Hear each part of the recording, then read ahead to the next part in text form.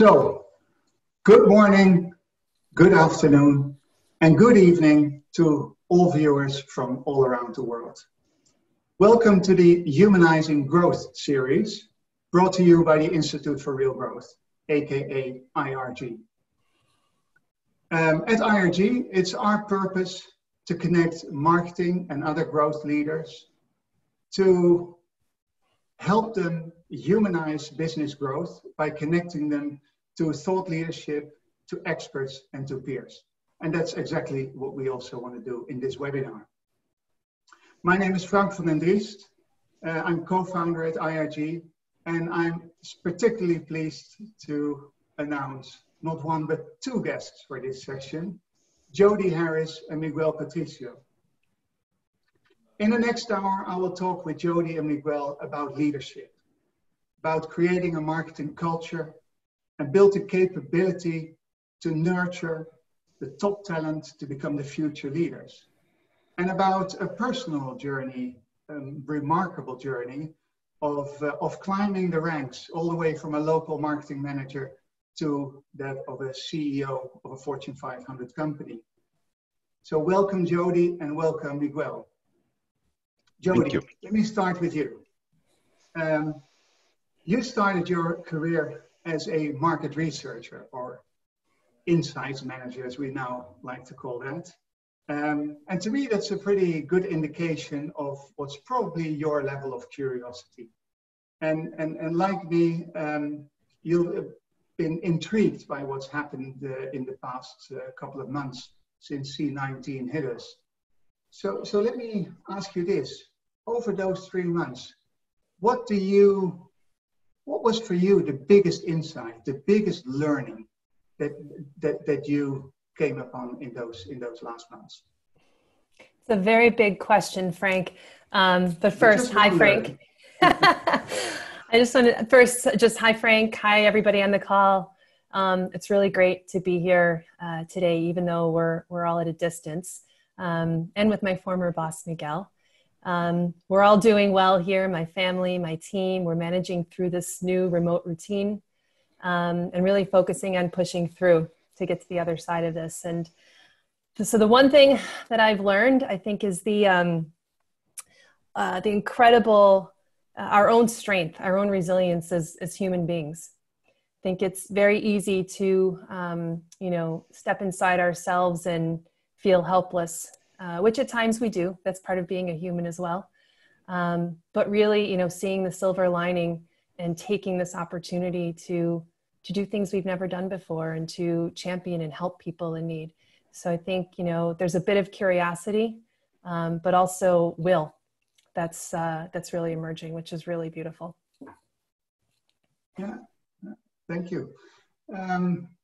Miguel, few will argue that a crisis is typically the accelerator of change and of trends that we're already seeing. Now, there's one particular trend, or I would almost call it a shift, that as the Institute for Real Growth, we are very closely monitoring. And that's the shift from, let's say, the Milton Friedman days with his adage of, let me read, there's one and only one social responsibility for business, and that's to engage in activities to design to increase the profits for the shareholders, period. And we're shifting to the thing that's like Michael Porter called shared value, or that at the IRG we call real growth, which is much more about long-term value creation for all the stakeholders, not only the shareholders. How do you see, do you recognize the shift? How do you see this, and what do you think of it? No, absolutely recognize that shift, Frank. And right now, my number one concern is with the safety of our teams, and I mean it. We are one of the industries in food that becomes absolutely indispensable at this time, and we have 80 factories around the world, and from the beginning of this crisis, our number one responsibility or our number one concern has been with them, and I'm very glad to say that morale in our factories, in our people, have never been so high, because they feel that, first, they feel that with a big sense of purpose, but second, because the company has put their safety ahead of everything else. At the same time, we started connecting with communities. We made a donation of $12 million basically to food banks around the world, and we keep increasing this number. So I think it's a moment really to connect with the world, much more than financially speaking. I'll give you an example. We just announced our quarter results. I didn't talk to the media. I thought that was less important, the financial results. I think the most important is our people and our consumers. I think in a moment like this, of course, financial results are important, but this is just a consequence. It's not what are we really looking at. No, it's nice. It's interesting, and maybe we've talked about it in the past, but I always like to, it's a little hobby of me, to track investor calls and so on, and big town halls of CEOs, and then just basically turf or count the number of times that money and profit and turnover are being referenced versus employees, consumers, or the communities that you operate in. And that's exactly where you're talking about, that you made a big shift there. That's I think, undoubtedly, and I know from some of the viewers,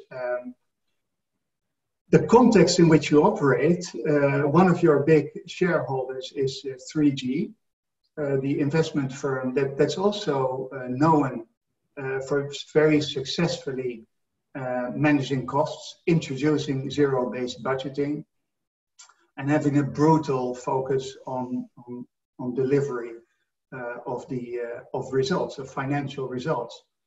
So, and that sounds as opposite to what we just talked about, multi-stakeholder, long-term growth. How do you see, what's the response, what's the conversation you're having with your shareholders on this? Well, I think that first there's a misunderstanding about what ZBB is about. ZBB is not about cost cutting, and the ones that look at ZBB as cost cutting, they had problems not in the long term, in the midterm. And by the way, Kraft Heinz was one of them before. They used ZBB to cut and cut and cut, and at a certain moment, if you cut too much cost, your costs start increasing, which is what happened. For me, ZBB is about efficiency. It's about doing things every day better. And if you really think about efficiency, the consequence of efficiency is cost reduction, because you are doing things better every day. And that is, really based on the principles of ownership, right? What we want is every single employee to look at the company as if the company was owned by them, and to take the best decisions for the business. Again, ZBB is not about cost cutting. ZBB is about efficiency, and that's the best way to invest back in brands. If you have a very efficient business, then you can invest back on your brands, on your consumers, and that's what I'm pursuing at this moment. Clear, fair enough. Jodi, you're on mute, so we need to go off mute in a second. But so we talk about the philosophy around growth and the role of the corporation. So to what extent does the definition of growth, and we talk about real growth being, as I said, long-term, multi-stakeholder oriented. To what extent does the definition of growth determine the culture and the culture programs that you lead at ABI? Yeah, it's, at ABI, we often say that it takes the same amount of energy to dream big as it does to dream small. So why not dream big? That's a nice one. And I think like many companies, there's always been an obsession to be number one, right? Number one in market share, number one in preference. Well, then that behavior is what drives, perhaps maybe marginal growth, especially in stagnant categories. And unfortunately, beer being one. of recent. But, oftentimes this leads to behaviors that are risk averse, are short-term oriented, safe, and bureaucracy, right? And this is one of the things that we constantly fight each day as a large CPG company. But when you set a trajectory that's on leading growth of a category, of an industry, that starts to set a different tone and pace, particularly with your people. And it all starts with your people, right? Understanding their needs. So for me, as head of culture and capabilities and marketing, my consumer, my customer are our colleagues, right, at the end of the day. And so we need to make sure we build those capabilities to grow. And there's a few things we've learned in a very short period of time along the way. And, first it's about operating with a growth mindset and making sure that we have the infrastructure that follows that, right? So what does the team need? What resources do we need to either acquire or build to provide them to help them grow? How can we address and remove their barriers and knock down those barriers that slow us down, right? Just like we would as we were building any brand program and addressing consumer and human truths. The second is really around attracting and engaging strong talent as well as our partners. Right? Our partners are just as equally as important in the mix here, and they need to be focused on growth and growing together. So that sense of collaboration and creating an environment where people feel empowered, feel heard, and where creativity in particular can thrive and also be recognized and rewarded, because that drives that momentum. And then I think lastly is really about being obsessed about the consumer, right? Or about people at the end of the day. So innovating our portfolio, building internal systems, which really means deeply understanding people and their needs and addressing them faster than anybody else can.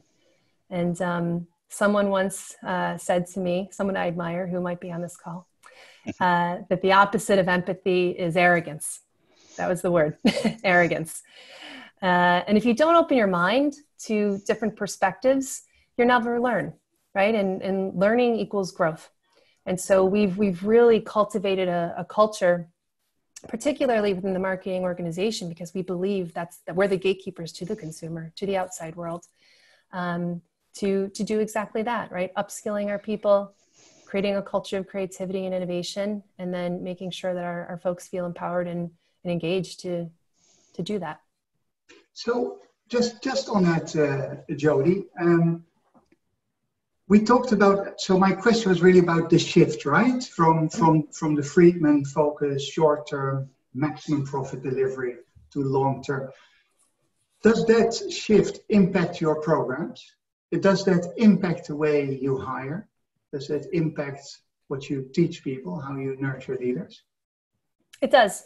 It absolutely does. In fact, we're seeing this come to life with the very notion of what it means to be essential and non-essential, right? And so what that means for companies and brands and companies that have this growth mindset, and the people that bring that growth mindset are starting to reinvent themselves, right? So, I'm working on programs related to hand sanitizers and masks that I never thought I would have to tap into that area.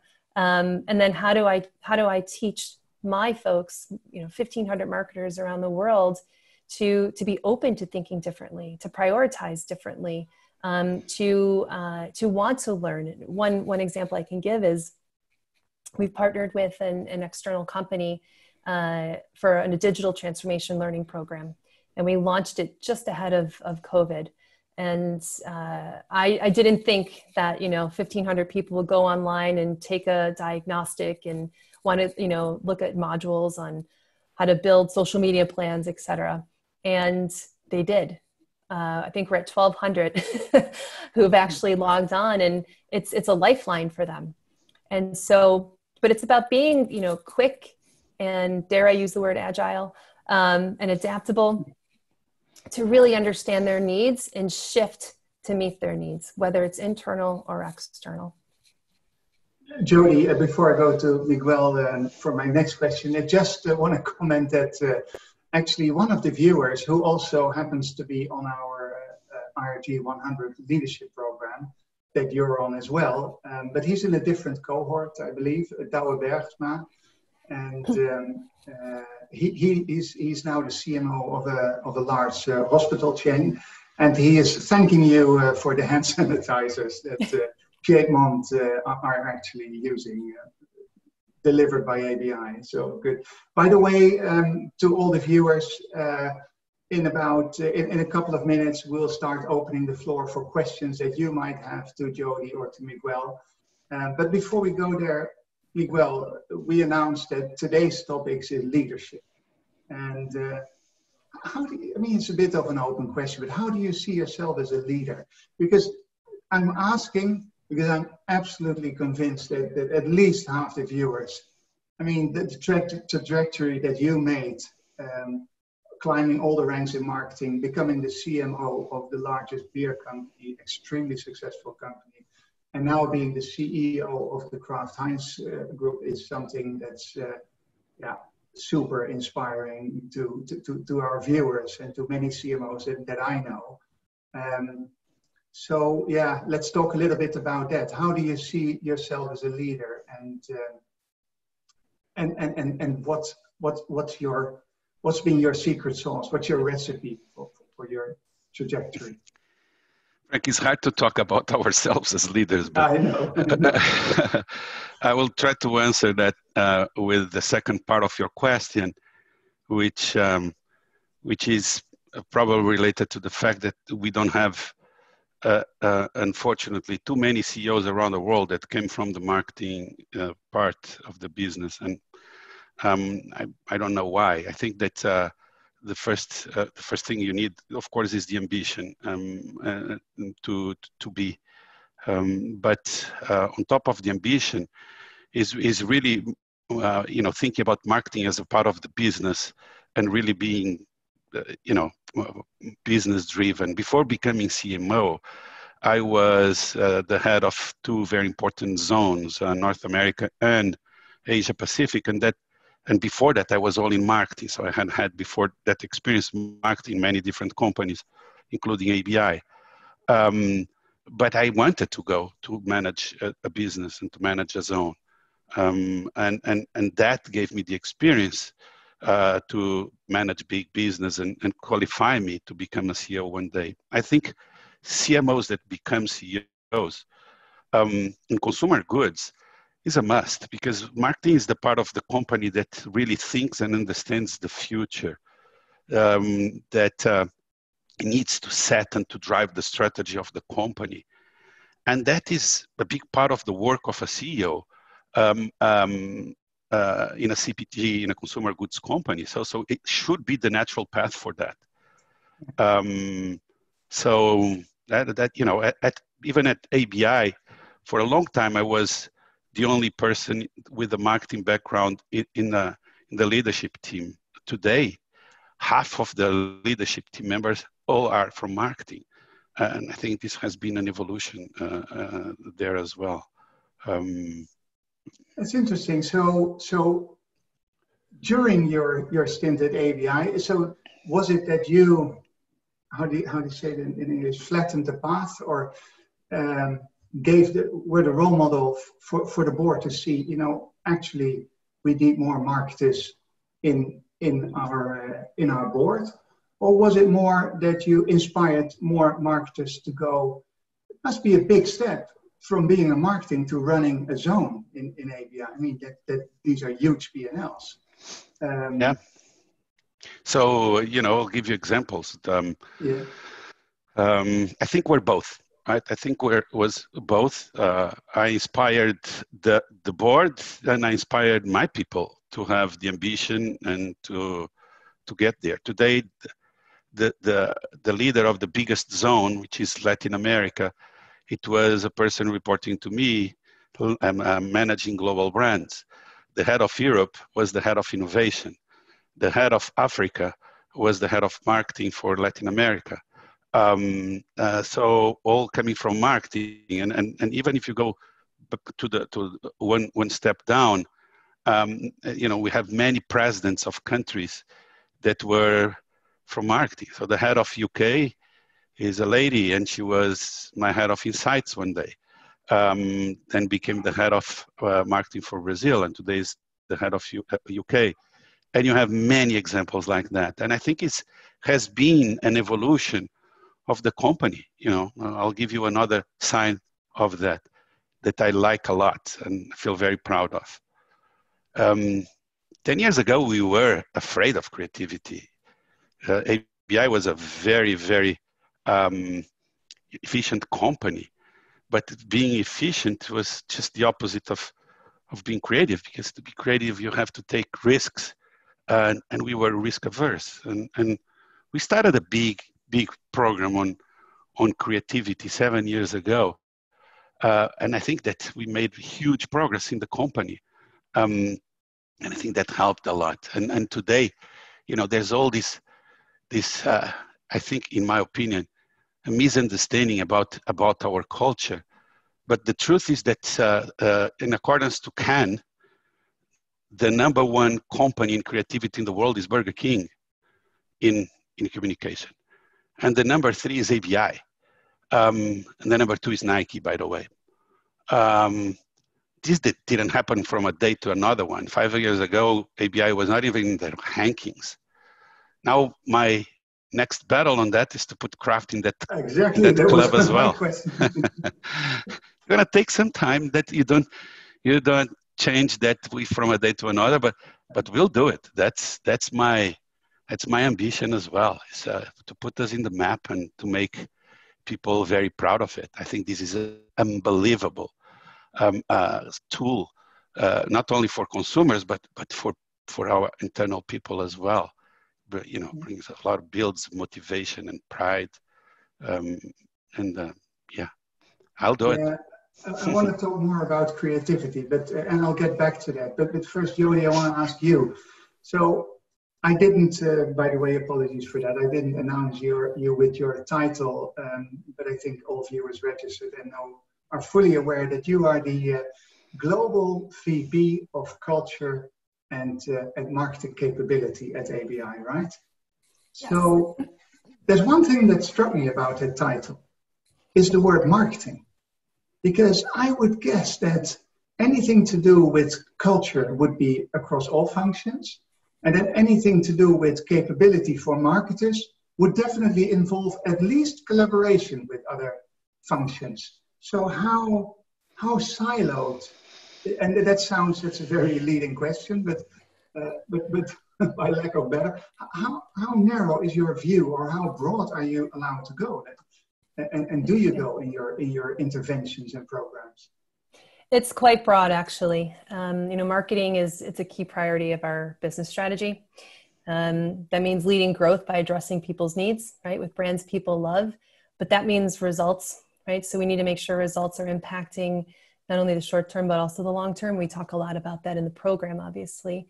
And the role of marketing, as Miguel and I alluded to before, is really the role of the super connector, right? We're the gateway to the consumer. So our job is to also connect the multiple disciplines within the organization to help them see the future, to help them understand who we're creating these products and services for that can help us to grow as a business. And so actually, I'm and my team are incredible partners with our sales team, right? From a commercial performance perspective, the supply team, the logistics team, even the legal and corporate affairs team. In fact, I spend a lot of my time working with that group. And it's really about, how can we share and export that same passion for the consumer, the obsession that we have with the consumer, and accelerate our programs to make a difference in people's lives. And, I think what's really important is that the consumer is changing, right? Their needs, their behaviors, especially right now. Everything is just accelerating. And that means that we have to specialize in our capabilities and upskilling our people within marketing differently than perhaps maybe the rest of the organization, right? We've got to be 2-3 steps ahead.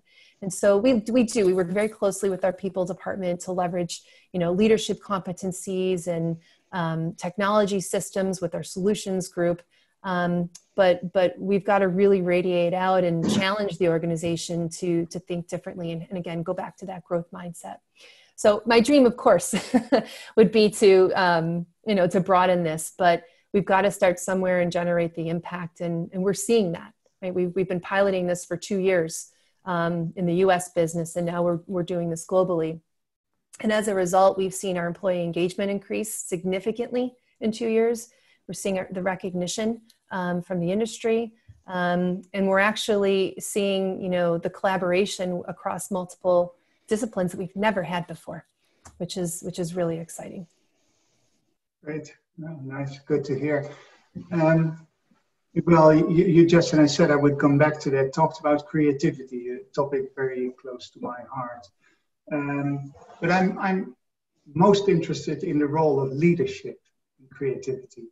And I don't know if you've read the book on the biography on Leonardo da Vinci. It's very impressive. And if there's one thing he is known for is his sketchbooks with hundreds and hundreds of drawings, from, I don't know, flying tanks to whatever.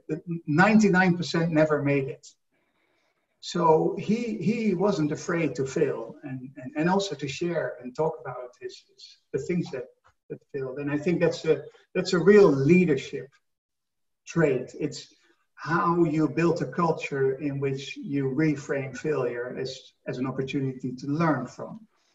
And I think in many cases, probably one of the biggest blockers in creativity is shame and fear. And I think there's a real role for leadership there. Can you talk about that from a very personal point of view? Like what's been your style? And maybe where have you failed? Well, I failed many times. I need more than an hour to talk about the failures as well. I think that maybe the most important role of a leader, and the more you are on the top, the more you have to do it, is really to inspire the troops. It's really to inspire people to go after different things. And part of this inspiration has to be exactly about reducing the shame and the fear of doing it.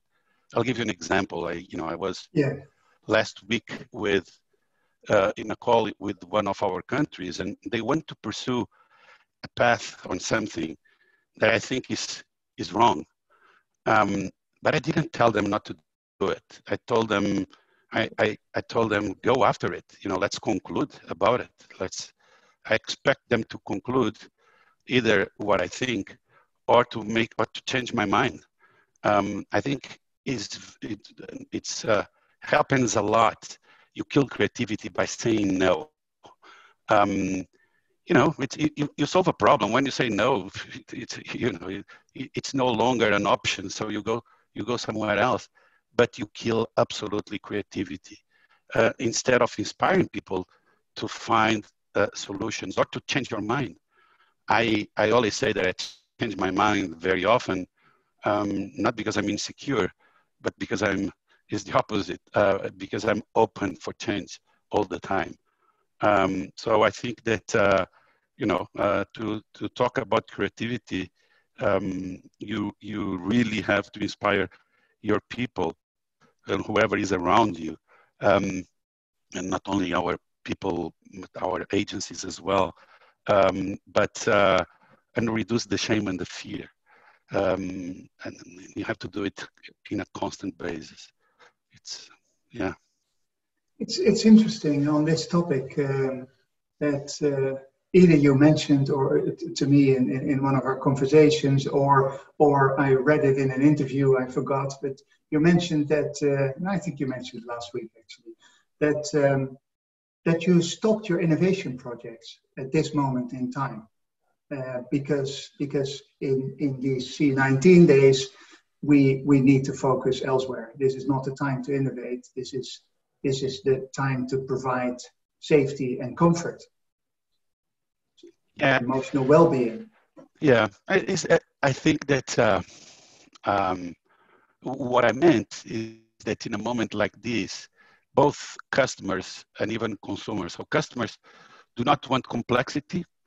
They have to deal with a huge complexity now in the stores with less people from their teams working because they are in quarantine, etc. Because volumes increase dramatically.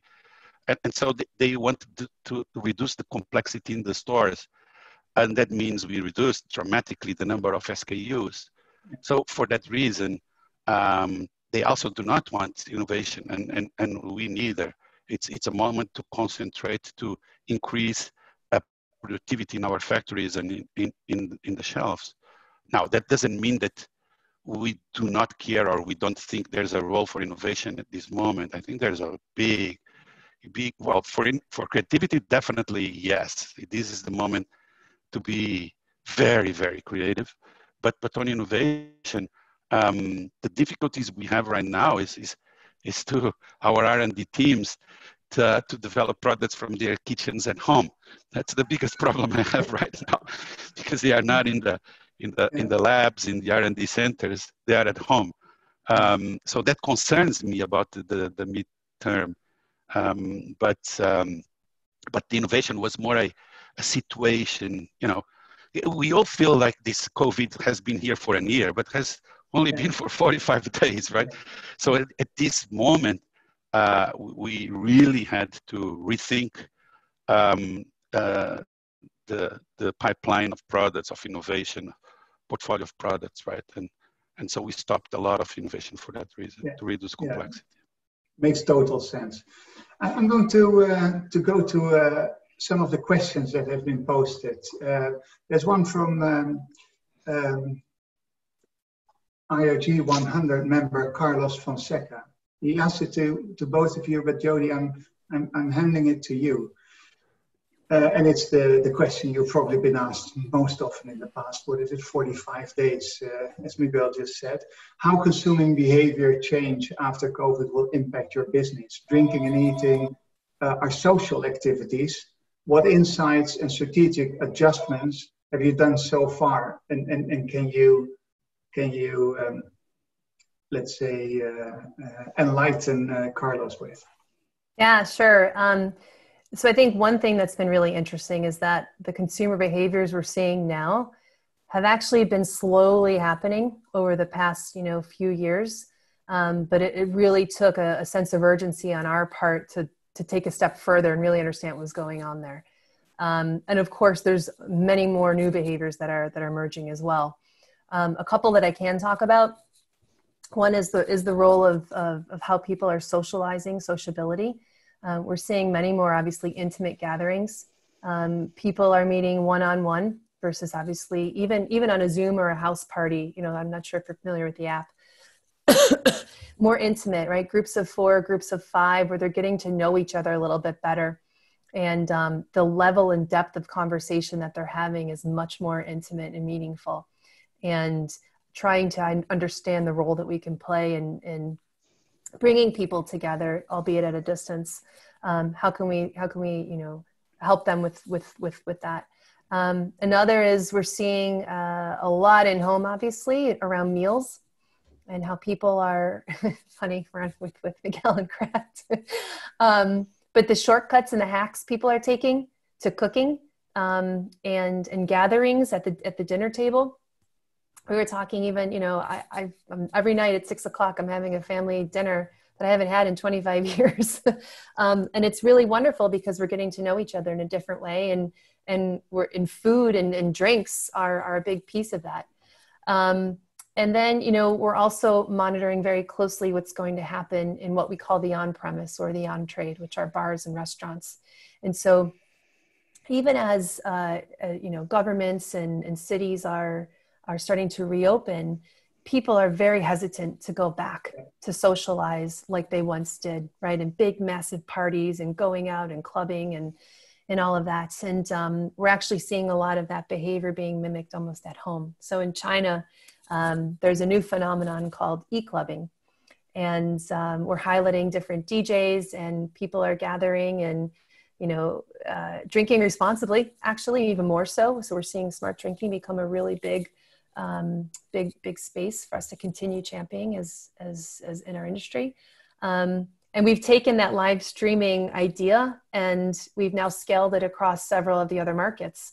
In Brazil, we have a brand called Brahma, which basically broke the internet a couple weeks ago because of a live streaming event that they hosted by tapping into nostalgic music artists and acts, and just giving people a reason to connect again. So, but we're constantly learning every day. Let me tell you one thing I did yesterday. Two things, one related to beverage, another one related to food. So, we are concerned with our employees, not only with the ones that are on the front lines, but the ones that are at home, super concerned about mental health. And we started, producing content ourselves to our people on many, many different fronts. So yesterday, I cooked for my team. So I had 3,000 people cooking with me. So I was in the kitchen cooking and telling them what I was using. Another thing I did at the end of the day was a happy hour with another group, of a group just of leaders, and having a happy hour with them. And I encouraged them to have a glass of beer or wine or water, but without presentations, just conversation. And I think that at this moment, this is absolutely critical to happen in companies, is to keep the hand on the communication with people. People are really appreciating that we are also bringing external speakers to talk about different things, and so keep them, entertained, working and entertained, and have that human touch that I think at this moment is so critical. Yeah. I'd add too, and I think you're doing this, right, is our leadership is becoming much more human, right? So yes, of course, the happy hours, but even opening those happy hours and their children running around in the background, and it's a completely different view that our colleagues are seeing of our leaders, and it's actually helping to build confidence. It's helping to build more trust and comfort, and that gives people hope that we can get out of this, which I think has been really great.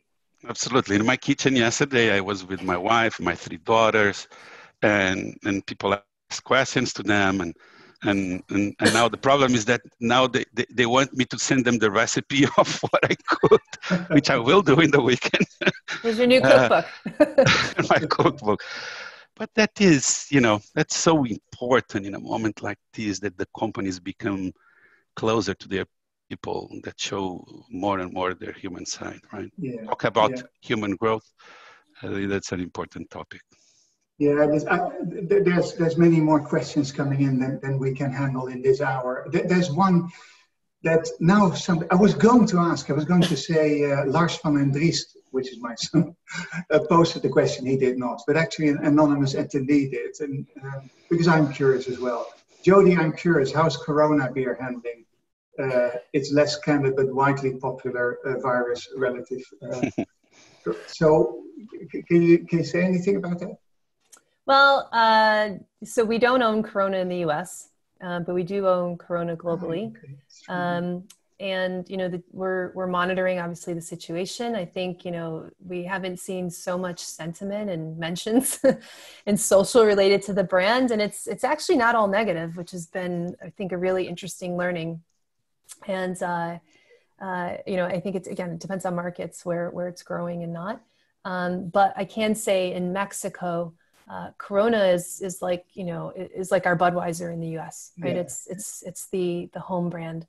And what the team has been able to do to help society there, between, the hand sanitizer movements and the masks and our volunteer program, and the list goes on. And most recently, they launched a non-alcoholic Corona called Corona Gracias, and all the proceeds are going to local communities.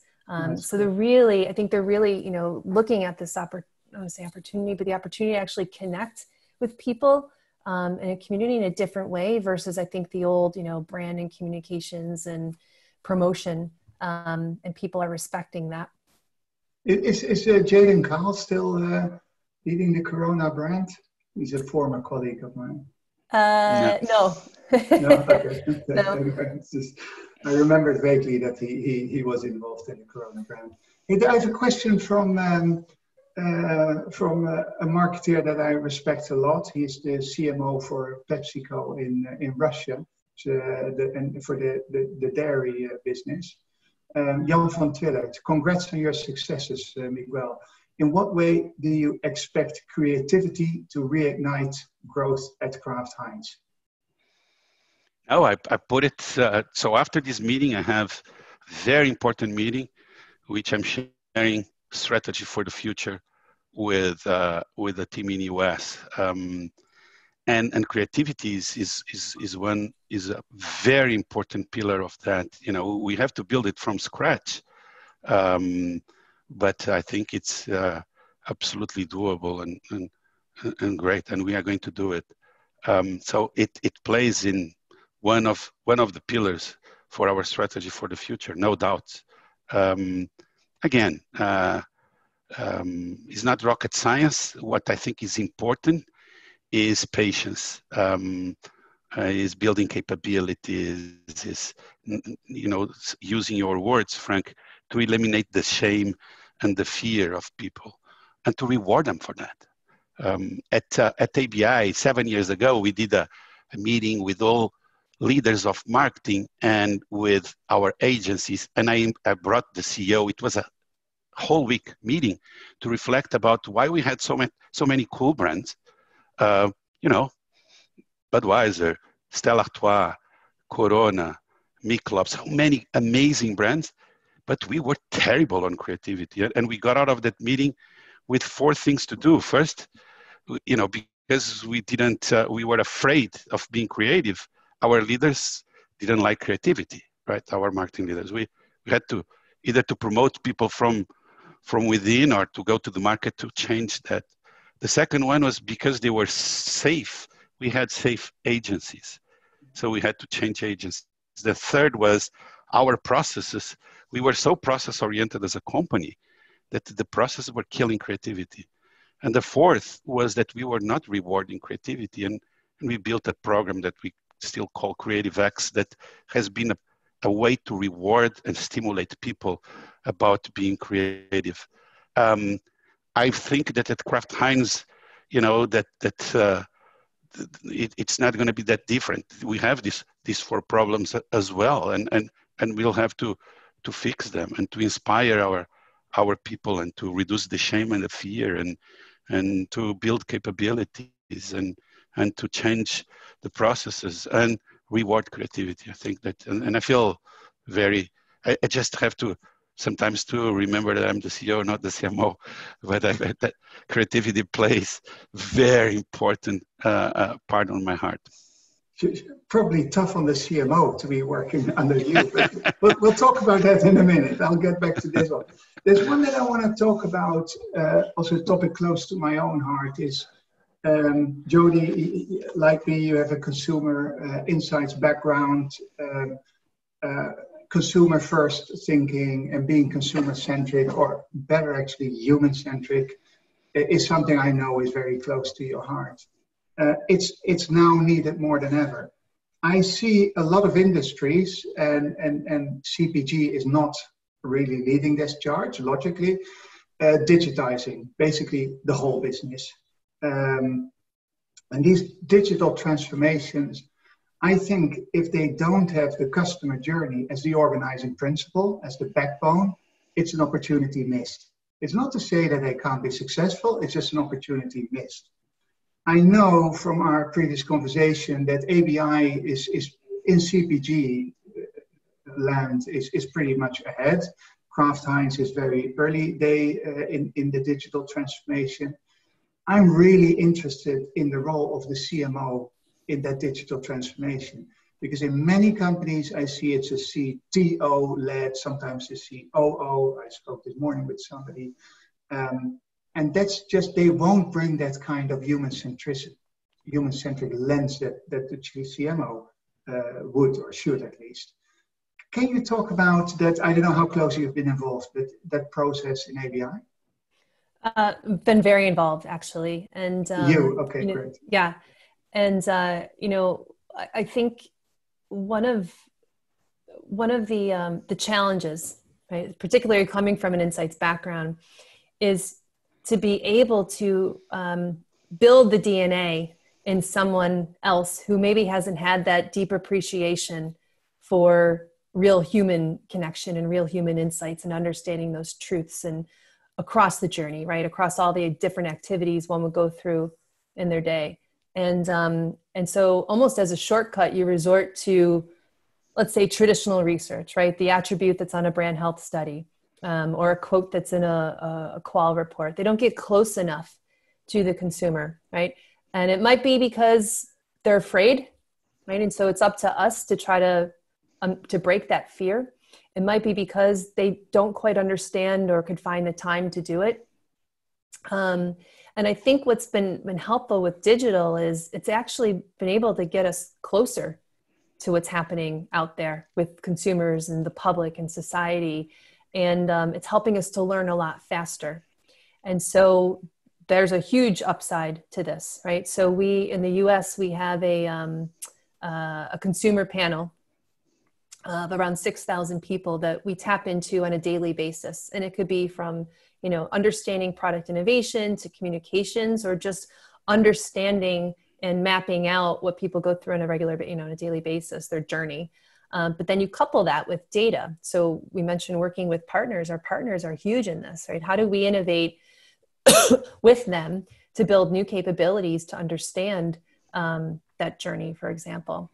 For us, it's been a few years coming, right? We've never owned our own data, right? We're not a DTC company largely because of, the 3-tier system in the United States. We have wholesalers, et cetera.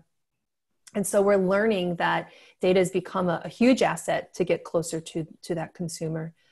So it's really marrying the data-driven approach with empathy. And when a company can do that well, that's powerful. And I think we've got a few examples of that with some of our brands where we've been able to move quite nimbly because we understand the consumer at that level. Frank, if you allow me, I wanted just to complement what I was saying about creativity before, because I was talking with a marketing angle or a marketing point of view. But I think that actually the ultimate goal of a company should be to bring creativity to almost all areas of the company, with the exception of accounting, safety, and quality. I think that everybody can be more creative every day. So the idea of efficiency, companies that are either efficient or they are creative, that doesn't exist or shouldn't exist. And when I look at CPG, I see companies that are very efficient, or they are very creative, or they are much more consumer driven. I think that, the big task for companies in the world is to be strong on both. And that's definitely what I want. I want a creative company, but I want an efficient company as well. I admire a lot company like Amazon that can be very strong on both sides. It's very efficient, but it's extremely creative. And I don't see this still really happening in consumer goods. And one can feed the other one. And that's, as a CEO, that is the company that I want to build, a company that is both very strong on both sides of the brain, not only on one side. Yeah, I couldn't agree more, Miguel. I'm currently writing together with my co-founder, Mark the Swan Aarons, and Greg Welch, who leads the CMO practice for Spencer Stuart, an article on what we call the Da Vinci Growth CMO that basically encompasses two parts. One is the whole brain, but also the humanistic part. And actually, so when I was going through all these experiences and attitudes that such a Da Vinci Growth CMO has, I was thinking, so if you have somebody like that, that's somebody you would really like in the driver's seat, or at least next to the driver's seat, for example, in a digital transformation that I know Kraft Heinz is started, that you mentioned you're basically at this first stage of. Then some companies, and I know you've worked a long time ago at Coke, for example. In Coke, we've seen interesting pivots from basically appointing a CGO, a Chief Growth Officer, above a CMO, and then coming back. How do you see that whole discussion, CMO, CGO, mean, you're now you were a CMO, you're now the CEO. How do you view the growth responsibility for CMO? And could you see it making sense that you actually appoint a CGO above a CMO? No, I think that, well, I have a CGO, I call it CGO. I think it's, at least in my mind, the CGO is, it's the evolution of a CMO. I mean, it's to make clear that growth needs to be led for sure by the CEO, but with the right hand, that is the person from marketing, with the marketing background in a company that should understand the future, should predict the future better than anybody else, and should be leading what that means and the consequences of that with consumers, with everything else. So really has a big component on strategy. I see companies that they have marketing and then they have strategy. That doesn't mean, that has no meaning for me. When I see companies that have a head of strategy or a head of marketing or strategies in finance, right, or somewhere else, then it's like, you know, marketing is just communication, or marketing has a weaker role in that company.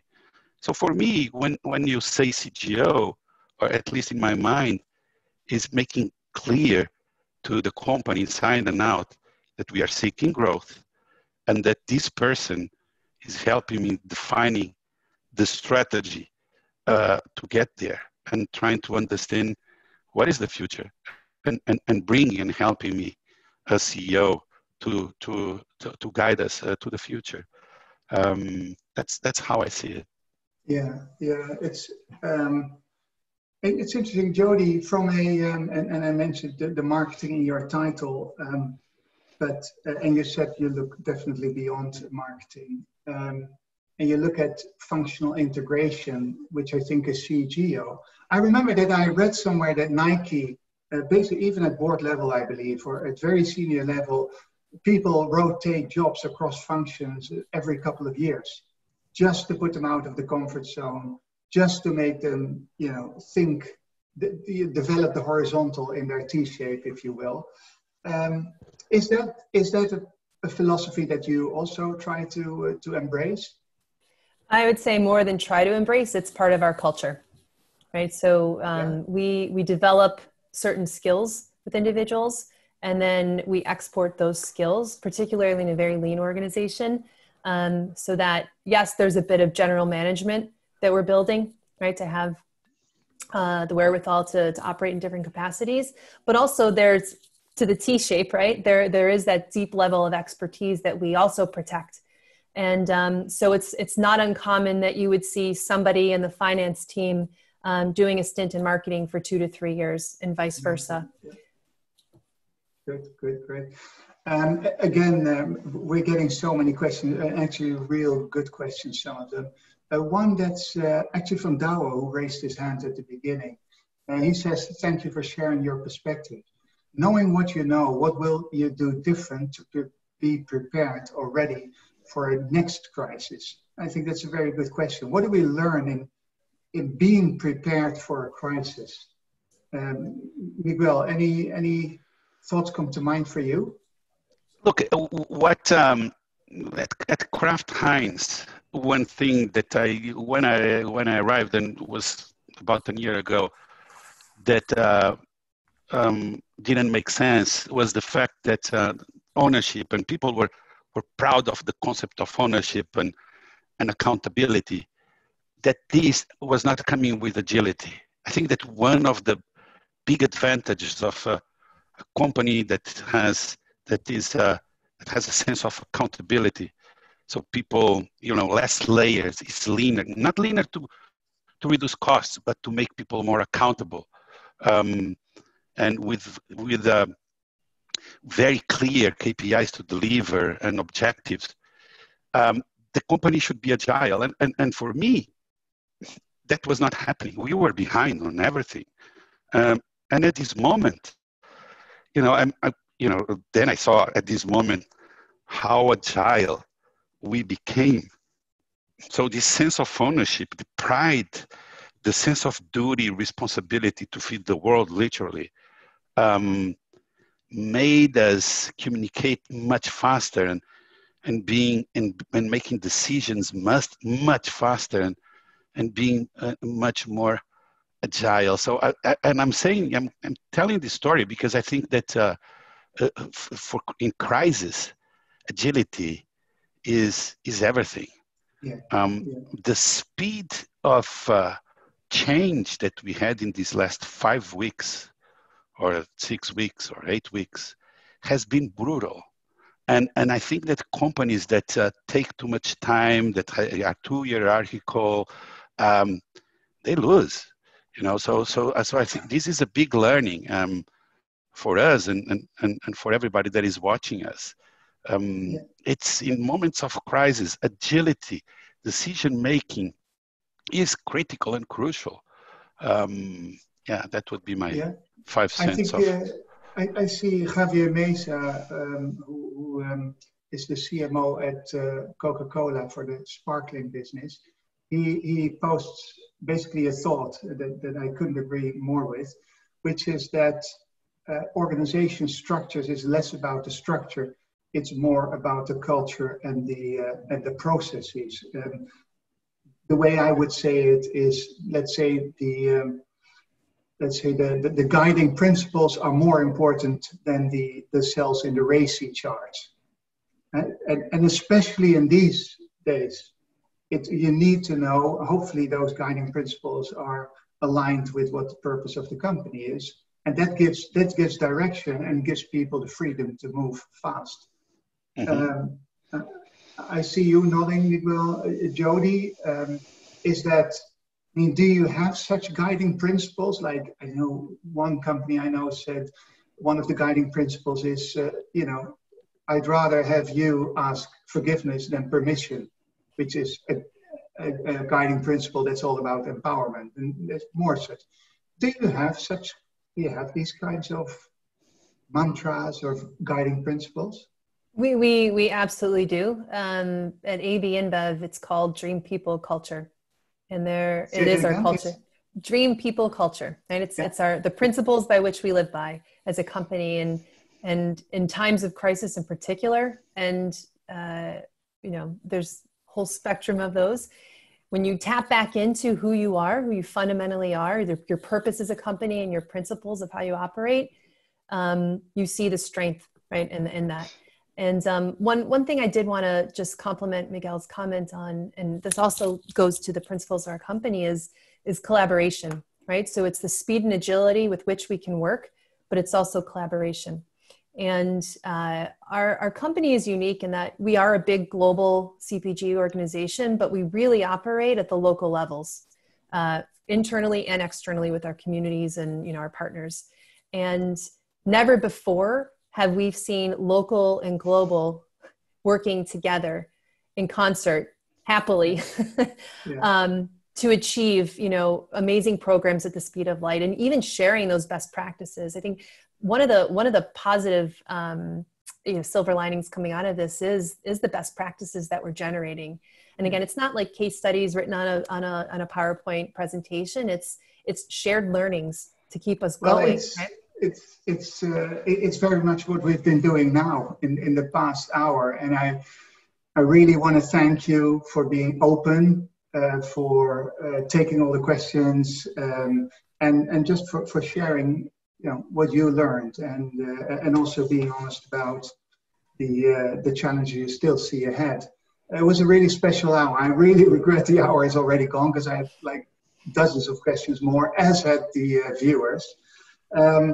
So I just want to close with saying that next week, same time, same place, my co-founder, Mark the Swan Ahrens, is speaking with Michael Diamond, marketing professor at NYU, and important contributor to the IRG. And for all the viewers, please visit our website, Institute for Real Growth, where you can view the recording or share a link to colleagues or friends, wherever you feel need. And again, Miguel, Jodi, I think it was a fantastic hour. I want to thank you also on behalf of all the viewers. And I wish you a fantastic weekend. You too. See you next week, everybody. Thanks, Bye-bye. everybody. Bye-bye. Bye. Thank you.